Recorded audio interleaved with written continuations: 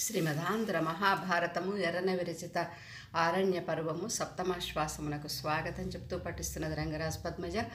అందరికీ నమస్కారములు. ధర్మరాజు బ్రాహ్మణుని అరణి తెచ్చుటకు పోవుట.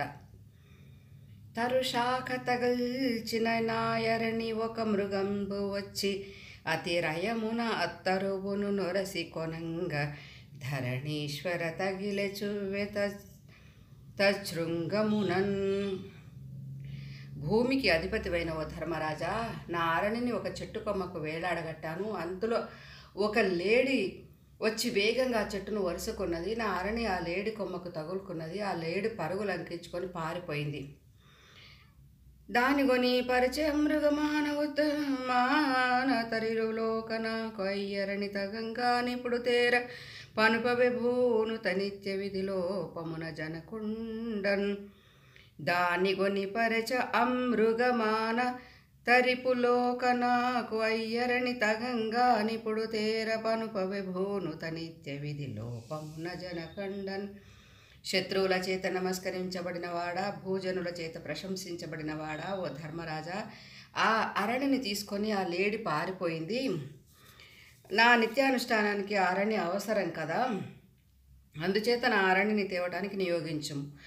అనవుడు ఆ క్షణం బెమనుజాదిపుడుద్ధత చాపహస్తుడై అనుజులు తాను నింతయురయంబున నా హరిణేంద్రుపజ్జగై కొనిచని కూడా ముట్టి మెరుగుల్నిగుడన్ పటు సాయ కంబులేసి నౌకయమ్మున మృగము సెందద చేరద అద్భుతంబుగన్ అని ఆ బ్రాహ్మణుడు పలకగానే ధర్మనందనుడు విల్లును ధరించి విజృంభించి తానును తమ్ములను ఆ శ్రేష్టమైన లేడిని వెంబడించి పొదవచూచి మెరుపు బాణాలు ప్రయోగించారు. కానీ ఆశ్చర్యకరంగా ఒక్క బాణమైనా లేడిని చేరలేదు, తాకనే లేదు. అదియును వారి అతి దూరంబుగా నిలయించుకొని పోయి ఒక్క ఘోర విపినంబున దృశ్యంపైన ప్రయత్నంబు విఫలంబగుటకు విషాదంబునందు చయ్యేరువురు అతిశ్రాంతులై శీతల ఛాయంబగొక్క వట మహీరుహంబు కింద విశ్రమించినప్పుడు నకులుండు ధర్మనందునకిట్లనియే ఆ లేడి పాండవులను దబ్బుదబ్బులకు కొనిపోయి ఒక భయంకరమైన అడవిలో కనిపించకుండా మాయమైపోయింది.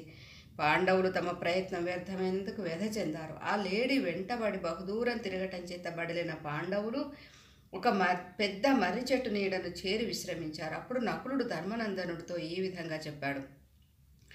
కులశీలోన్నతియు వినిశ్చల కరుణారతియు ధర్మ సంగ్రహమతియున్ కల మనకు ఈ విధంబునాల జడి వచ్చుటకు మూలమది అయ్యదియో.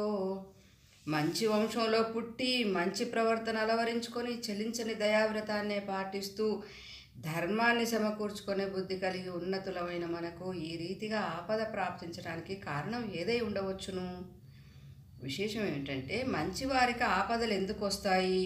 యుగ యుగాంతరాల నుండి మేధావులు ఈ ప్రశ్న వేస్తూనే ఉన్నారు.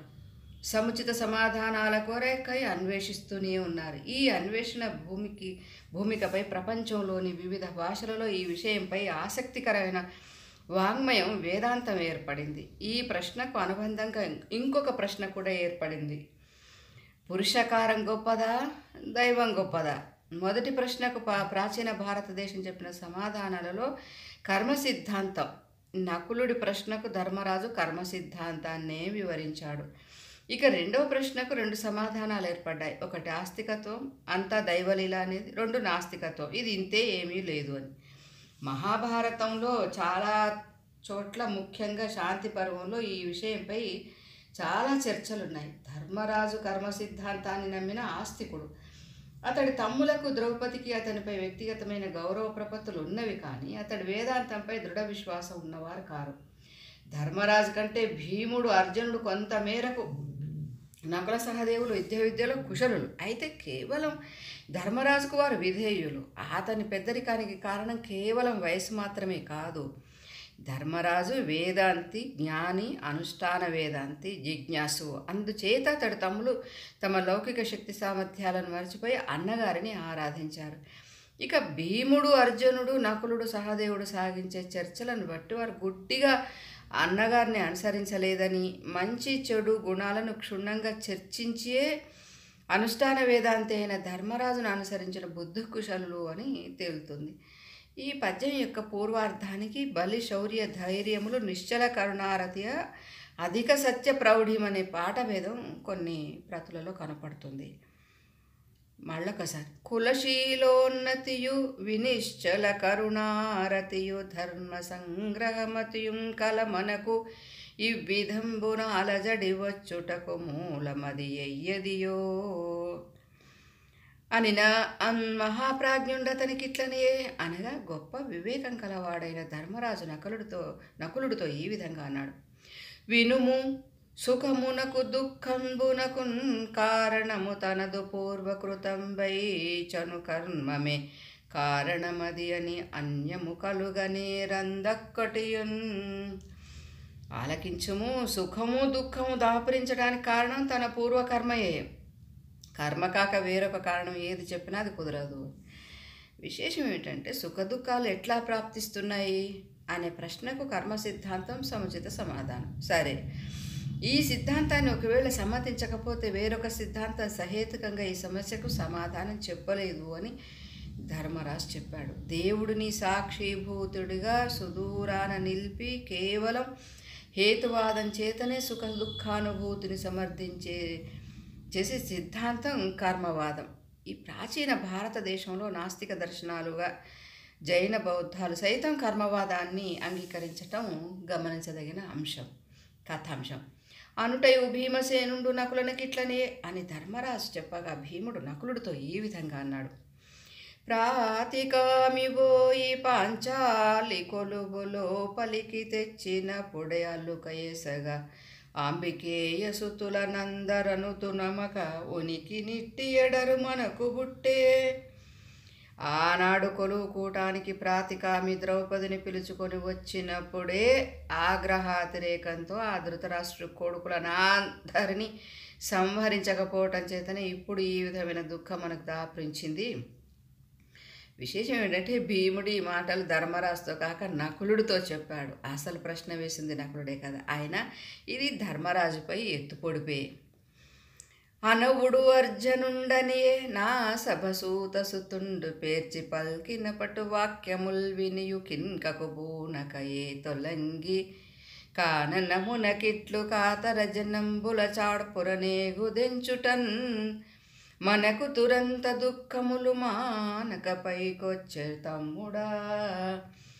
భీముడు ఆ విధంగా చెప్పగా అర్జునుడు ఈ విధంగా వసించాడు. తమ్ముడా నకుల, అలనాడు ఆ కొలువు కూటంలో సూతుడి కొడుకు కర్ణుడు పలికిన పరుష వచనాలు ఆలకించి కూడా ఆగ్రహించక పిరికి వారల వలె నేను అడవులకు ఈ విధంగా అరదించటం చేత మనకు అంతులేని కష్టాలు దాపురించాయి. విశేషం ఏమిటంటే అర్జునుడు ధర్మరాజు వేదాంతాన్ని ఖండించి భీమసేనుడిని సమర్థించాడు. అనంతరం సహదేవుండిట్లని అనిన తర్వాత సహదేవుడు నకులుడితో ఈ విధంగా అన్నాడు.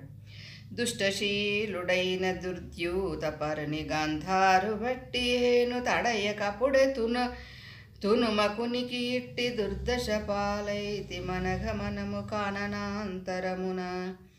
చెడు నడవడి కలవాడు మాయాజూదం వాడేవాడైన ఆ గాంధార రాజసుతుడు శకుని ఆనాడే అక్కడే సంహరించకపోవటం చేతనే మనం ఈనాడు ఈ అడవులలో ఇడుములు కుడవవలసి వచ్చింది అని. విశేషం ఏమిటంటే తమ్ములు అందరూ తాత్వికంగా ధర్మరాజుకు విముఖులే, అయినను ఆచరణలో ఆయనకు విధేయులే.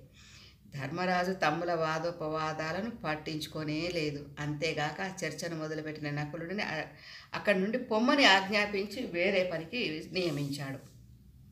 అని ఇట్లందరూ అన్ని తెరుంగుల పలుకుచుండా జాతశత్రుండు నకులను చూచి భవదీయ సోదరులు అత్యంత పిపాసితులైన వారు ఇమ్మహీరుహం బెక్కి జలంబులున్న ఎడారయుమని నా తండును వనస్పతి సమారోహణంబు చేసి దశలు కలయంబరికించి దూరంబున సలిలంబులున్నవని అన్నకెరెంగించిన తండట్లేని నీవు పోయి జలపానంబు చేసి మాకును జలంబులు కొని రమ్మని పనుచుటయు మాద్రేయుండు వృక్షావతీర్ణుండై రయంబునంజని ముందట అతి మనోహరం బగు తటాకంబుగని జలంబులు త్రావం బోయిన ఒక్క అశరీరభూతం విట్లనియే. అందరికీ నమస్కారం.